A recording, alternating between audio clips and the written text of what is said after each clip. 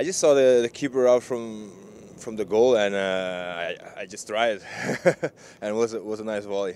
Yeah, of course, lucky because on a soccer, anything you do, you have to get lucky, a little bit of lucky, and of course, technique and talent as well. But of course, I meant to score from there because I saw the keeper wasn't on a goal. I said to myself, if I put the ball on a goal, no chance for the keeper to save it. Yeah, for sure. For sure, we're excited to have the fans here to support us to try to get another 3 points here.